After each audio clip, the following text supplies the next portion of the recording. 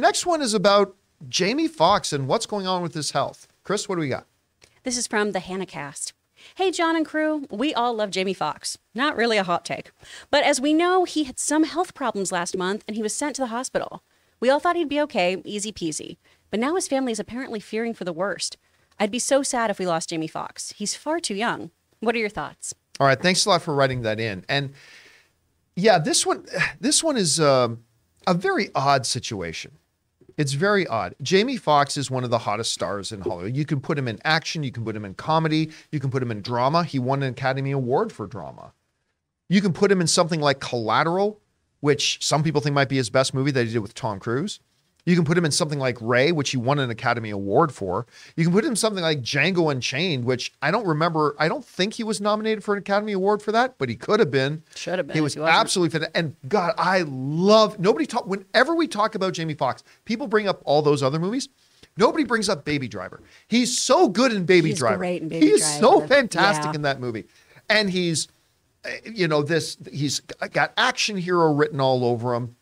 He's got this new movie coming out with Cameron Diaz that I'm kind of excited to see. He wasn't able to finish shooting it because of the health issues, but they apparently were done most of the heavy lifting with his role, so they used a body double just to finish off stuff, if I remember correctly. But the stuff with his health has been confusing. That this megastar, who's right in the midst of his career, giving us great and sometimes not so great entertainment, right? He doesn't write the movies. He just appears in them and does the best job he can in them. But, we got a report last month that, of course, very suddenly and unexpectedly, he had to be rushed to the hospital. And everybody was like, oh no, like what's going on? Then reports came out that he's recovering. Okay, great.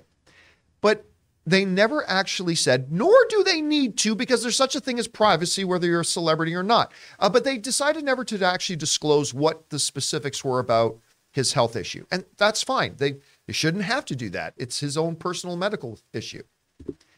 But it left fans feeling very nervous. And then the longer this has gone on, it's made people more nervous. Like, what condition will keep you in the hospital this long? Now, whenever you got a situation like this, the yap birds are going to come out of the woodwork. And I have literally read two completely opposite reports in the last little while.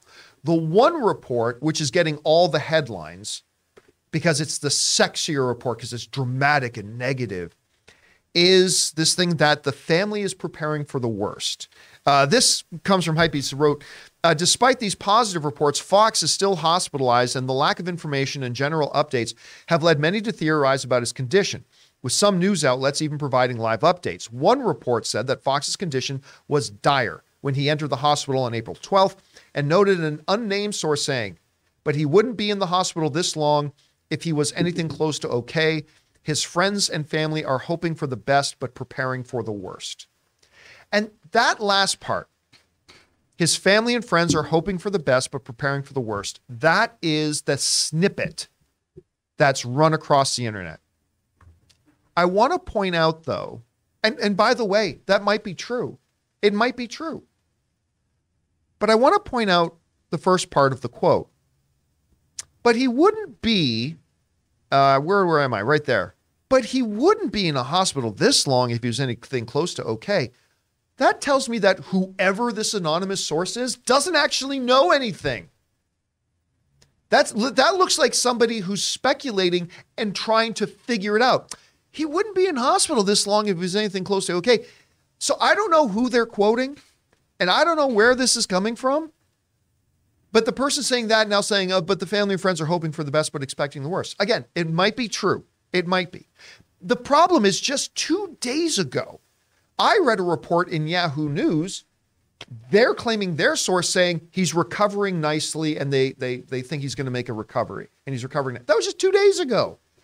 This sort of reminds me of when Renner was in the hospital and they interviewed family members and they were like, he's okay, I guess. He might have to lose a leg. And people didn't really know. Yeah. That's what this reminds me of. And that's what happens when we as the public, not even the fans, but we as the public, when we don't have information we are not, entitled to. But when we don't have information we're not entitled to, we speculate. Maybe that's human. Yeah, maybe they're just trying to fish an answer out. I think so. Yeah. It's like a bait. It's like a bait. Or just trying to get attention. Or yeah. I mean, or it's real. But we as people speculate when we don't actually have information. And that's fine. That's human for us to do. The problem is when our speculation becomes misunderstood for fact. Mm-hmm. And so it's a dangerous situation. So look, am I concerned about Jamie Foxx? Yeah, I said on this show last week that the fact that he's still in hospital, I mean, he's been in hospital twice as long as I was when I had a heart attack. So yeah, as a fan of Jamie Foxx, that makes me concerned. I'm worried. Yes. But now we're seeing all these opposite guys. Again, it always goes back to this. When you read a story, look at the source and don't just read the one-line summary. Read the context. Because again, like this one here is, but he wouldn't be in hospital this long if he was anything close to okay. I mean, this kind of tells me that maybe this isn't the most reliable thing, and we shouldn't be holding vigils just yet. Hopefully not. Anyway, Chris, you read about this. What's your take on this? I mean, historically, Jamie Foxx has been an incredibly private person. Yes. All of his interviews involve a lot of jokes, talking about his co-stars, talking about the process of making his films and everything. Very little about his private life. I mean, we've all speculated he was with Katie Holmes for, what, almost half a decade or so, about 6 years. Mm-hmm. And there's no confirmation from any of them of just, well, that's none of your business. And so I feel like it's just right on par with how he's led his life. It's a very private one. And like anyone's medical history, it's none of your goddamn business. Yeah. Anyway, guys, question is for you. What do you think about this? There are news outlets reporting completely opposite information from each other. Obviously, all of us are fans of Jamie Foxx, and we're all nervous and stuff like that, but don't let the nervousness that we have allow us to start grappling onto wild speculation that's out there. We'll see what's going to happen. Whatever you guys feel about this, jump down to the comment section below and let us know your thoughts.